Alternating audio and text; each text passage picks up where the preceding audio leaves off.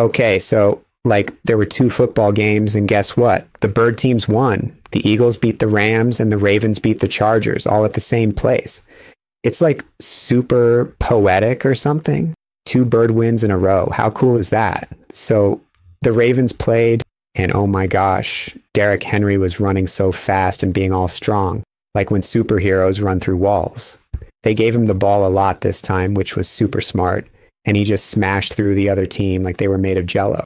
And Lamar Jackson, oh wow, he's so good.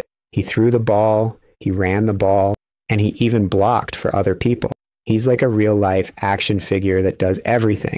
One time, he juked so hard, it was like when you shake a toy car to make it do a spin.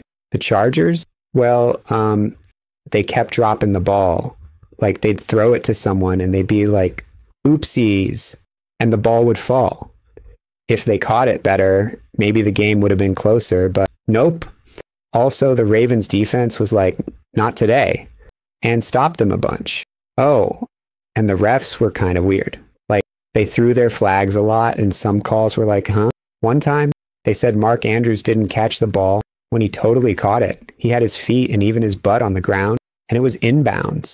But the refs were like, nah, it's so silly when grown-ups mess up like that. But whatever, because the Ravens still won.